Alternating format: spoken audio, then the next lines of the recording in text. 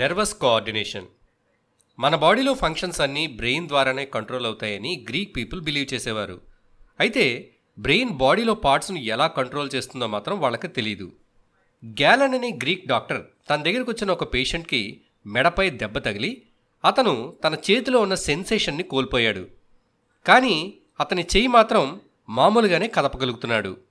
దీన్ని బట్టి గ్యాలన్ మన బాడీలో 2 రకాల నర్వ్స్ ఉంటాయని గుర్తించాడు. ఒకటి బాడీ పార్ట్స్ నుంచి బ్రెయిన్కు సెన్సేషన్ను క్యారీ చేసే నర్వ్స్, రెండవది బ్రెయిన్ నుంచి మజిల్స్కి ఆర్డర్స్ను క్యారీ చేసే నర్వ్స్. వీటినే మనం సెన్సరీ నర్వ్స్ ఇంకా మోటార్ నర్వ్స్ అని అంటాం.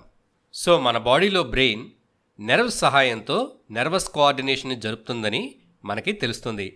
మన బ్రెయిన్, స్పైనల్ కార్డ్ ఇంకా నర్వ్స్ ఇవన్నీ కూడా నర్వ్ సెల్స్తో తయారవుతాయి. So now let us see the structure and function of nerve cells. Nerve సెల్లోని ఈ పార్ట్ని సెల్ బాడీ అంటారు. ఈ సెల్ బాడీలో ఒక పెద్ద ప్రామినెంట్ న్యూక్లియస్ ఉంటుంది. దీని చుట్టూ చిన్న చిన్న నిస్సెల్ గ్రాన్యూల్స్ ఉంటాయి. సెల్ బాడీకి చుట్టూ ఫైబర్ లాంటి ప్రొజెక్షన్స్ ఉంటాయి. ఇవి 2 టైప్స్గా ఉంటాయి. ఇలా షార్ట్గా ఉన్న ఈ ప్రొజెక్షన్స్ని డెండ్రైట్స్ అంటారు. సెల్ బాడీ నుంచి ఇలా పొడవుగా ఎక్స్టెండ్ అయిన ఈ ప్రొజెక్షన్ని యాక్సాన్ అని అంటారు. యాక్సాన్ చాలా పొడవుగా ఉంటుంది. చాలా వరకు యాక్సాన్స్ మైలిన్ షీత్తో కవర్ చేయబడి ఉంటాయి. ఈ మైలిన్ షీత్ అనే లేయర్ యాక్సాన్ని ఇన్సులేట్ చేస్తుంది. యాక్సాన్ మీద ఉండే మైలిన్ షీత్కి అక్కడక్కడ కొన్ని గ్యాప్స్ ఉంటాయి. వీటినే నోడ్స్ ఆఫ్ రాన్వియర్ అంటారు. ఈ మైలిన్ షీత్ అనేది స్క్వాన్ సెల్స్ అనే స్పెషల్ సెల్స్తో తయారవుతుంది. ఈ సెల్స్లో ఫ్యాటీ మెటీరియల్ అనేది ఫిల్ అయి ఉంటుంది. వీటిని నెర్వ్ టెర్మినల్స్ అంటారు. కొన్ని యాక్సాన్స్కి ఈ మైలిన్ షీత్ కవరింగ్ ఉండదు. అలాంటి యాక్సాన్స్ని నాన్ మైలినేటెడ్ యాక్సాన్స్ అని అంటారు.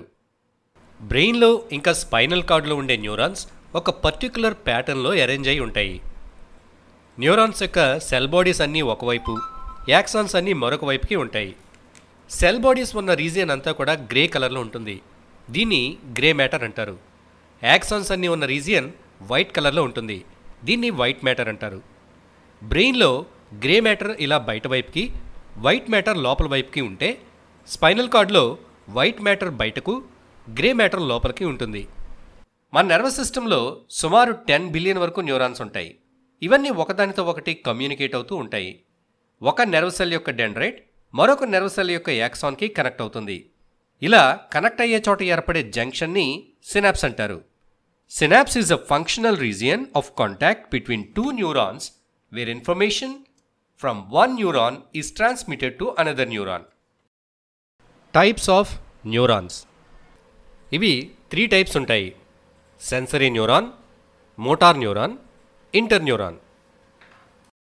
అఫరెంట్ న్యూరాన్స్ లేదా సెన్సరీ న్యూరాన్స్ మన సెన్స్ ఆర్గన్స్ నుంచి సెంట్రల్ నర్వస్ సిస్టమ్ అంటే బ్రెయిన్ లేదా స్పైనల్ కార్డ్కు స్టిమ్యులస్కు సంబంధించిన ఇన్ఫర్మేషన్ను ట్రాన్స్ఫర్ చేసే న్యూరాన్స్ను అఫరెంట్ న్యూరాన్స్ లేదా సెన్సరీ న్యూరాన్స్ అని అంటారు.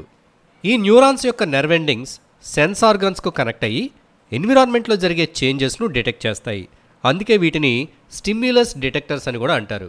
Second type efferent neurons. వీటినే మోటార్ న్యూరాన్స్ అని కూడా అంటారు. మన సెంట్రల్ నర్వస్ సిస్టమ్ నుంచి బాడీ పార్ట్స్కి, బాడీ పార్ట్స్ అంటే బాడీలో ఉండే మజిల్స్కి ఇన్ఫర్మేషన్ లేదా ఆర్డర్స్ని క్యారీ చేసే ఈ న్యూరాన్స్ని ఎఫరెంట్ న్యూరాన్స్ లేదా మోటార్ న్యూరాన్స్ అని అంటారు. ఇవి second type. Let us see the third type, association neurons. Association neurons అనేవి సెన్సరీ న్యూరాన్స్కి మోటార్ న్యూరాన్స్కి మధ్యలో లింక్ లాగా పనిచేస్తాయి. వీటినే రిలే న్యూరాన్స్ అని కూడా అంటారు. మన రిఫ్లెక్స్ ఆర్క్లో సెన్సరీ న్యూరాన్కి మోటార్ న్యూరాన్కి మధ్యలో ఉండి ఇవి ఇన్ఫర్మేషన్ని ప్రాసెస్ చేసి డెసిషన్ను తీసుకుంటాయి. మన బాడీలో ప్రొడ్యూస్ అయ్యే రెస్పాన్సెస్ 2 రకాలుగా ఉంటాయి. ఒకటి వాలంటరీ రెస్పాన్సెస్, 2 ఇన్వాలంటరీ రెస్పాన్సెస్. ముందుగా వాలంటరీ రెస్పాన్సెస్ గురించి చూద్దాం. ఫర్ ఎగ్జాంపుల్, మన చేతి మీద ఏదైనా దోమ వాలిందనుకోండి. అది కుడుతుంటే ఆ కుడుతున్న ఇన్ఫర్మేషన్ని మన స్కిన్లో ఉండే రిసెప్టర్స్ ఇవి డిటెక్ట్ చేస్తాయి. ఇలా డిటెక్ట్ చేసిన ఇన్ఫర్మేషన్ ఈ రిసెప్టర్స్ మన సెన్సరీ న్యూరాన్స్ ద్వారా మన స్పైనల్ కార్డ్కి చేరుస్తాయి. మన స్పైనల్ కార్డ్ నుంచి ఇన్ఫర్మేషన్ మన బ్రెయిన్కి చేరుతుంది. మన బ్రెయిన్ ఈ ఇన్ఫర్మేషన్ని అనలైజ్ చేస్తుంది. అనలైజ్ చేసిన తర్వాత బ్రెయిన్ ఒక డెసిషన్ ప్రొడ్యూస్ చేస్తుంది. ఈ డెసిషన్ బ్రెయిన్ నుంచి స్పైనల్ కార్డ్కి రీచ్ అవుతుంది. తిరిగి స్పైనల్ కార్డ్ నుంచి ఇన్ఫర్మేషన్ మన చేతిలో ఉండే మజిల్స్కి రీచ్ అవుతుంది. అప్పుడు మనం మన చేతిని కదపడమో దోమని కొట్టడమో చేస్తాం. అది రెస్పాన్స్. అంటే స్టిమ్యులస్ నుంచి రెస్పాన్స్ ప్రొడ్యూస్ అవ్వడానికి ఇన్ని స్టెప్స్ అనేవి ఇన్వాల్వ్ అయి ఉన్నాయి. ఈ యాక్షన్లో మన బ్రెయిన్ అనేది ఇన్వాల్వ్ అయ్యి ఉంది. ఇది స్లోగా జరిగే యాక్షన్. ఈ రెస్పాన్సెస్ను మనం వాలంటరీ రెస్పాన్సెస్ అంటాము.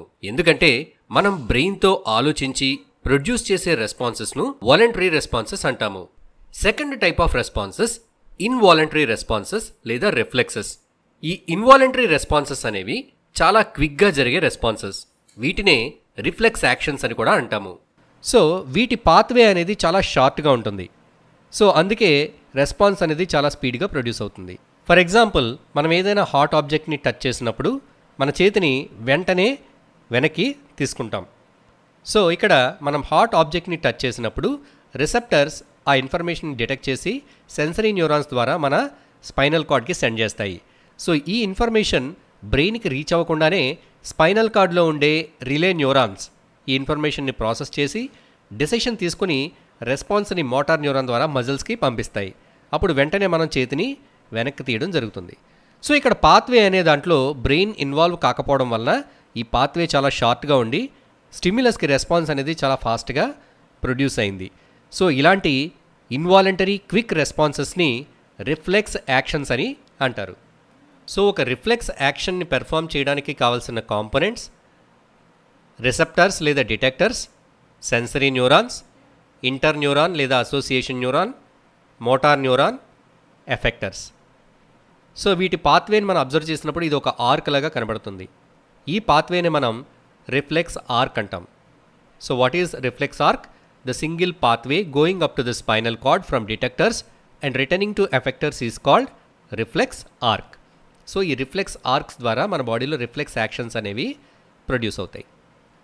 సాధారణంగా మన కాళ్ళు చేతులు వాలంటరీ యాక్షన్స్ని పెర్ఫామ్ చేస్తాయి. అంటే అవి మన కంట్రోల్లో ఉండి మన బ్రెయిన్ తీసుకునే డెసిషన్స్ ఆధారంగా అవి పనిచేస్తూ ఉంటాయి. కానీ కొన్ని సందర్భాల్లో అవి రిఫ్లెక్సెస్ను కూడా ప్రొడ్యూస్ చేస్తూ ఉంటాయి. సో ఒక చిన్న యాక్టివిటీ ద్వారా మన లెగ్ మజిల్స్లో ప్రొడ్యూస్ అయ్యే రిఫ్లెక్సెస్ను మనం టెస్ట్ చేయొచ్చు. నీ జర్క్ రిఫ్లెక్స్. ఒక ఎత్తైన టేబుల్ మీద కాళ్ళు కిందకి వేలాడుతున్నట్టుగా కూర్చోవాలి. ఇప్పుడు మన నీ క్యాప్ ఏదైతే ఉంటుందో మోకాలు భాగంలో దాని క్రింది భాగంలో ఒక రబ్బర్ హ్యామర్తో చిన్నగా కొట్టాలి. సో ఇలా కొట్టినప్పుడు మన యొక్క థై మజిల్స్ ఇన్వాలంటరీగా కాంట్రాక్ట్ అయ్యి మన కాలు ఆటోమేటిక్గా ఒక జర్క్తో కదులుతుంది. దీన్నే నీ జర్క్ రిఫ్లెక్స్ అని అంటారు. ఈ యాక్షన్ అనేది చాలా ఫాస్ట్గా జరుగుతుంది. ఈ మూమెంట్ ప్రొడ్యూస్ చేయడంలో బ్రెయిన్ అనేది ఇన్వాల్వ్ కాదు. ఇది స్పైనల్ కార్డ్ ద్వారా పెర్ఫామ్ చేయబడుతుంది. సో నీ jerk reflex is an example of reflex action produced in our leg muscles. మరిన్ని ఏపీటీఎస్ సిలబస్ వీడియోల కోసం ఎడ్యుస్కోప్ ఛానల్ని సబ్స్క్రైబ్ చేసుకోండి. లేటెస్ట్ అప్డేట్స్ పొందడానికి బెల్ ఐకాన్ని క్లిక్ చేయండి. ఇప్పటివరకు మేము పబ్లిష్ చేసిన ఇంపార్టెంట్ 10th క్లాస్ వీడియోల లింక్స్ కోసం డిస్క్రిప్షన్ చెక్ చేయండి. ఈ వీడియో మీకు నచ్చినట్టయితే లైక్ చేయండి. మీ సలహాలు సందేహాలు కామెంట్ బాక్స్లో పోస్ట్ చేయండి.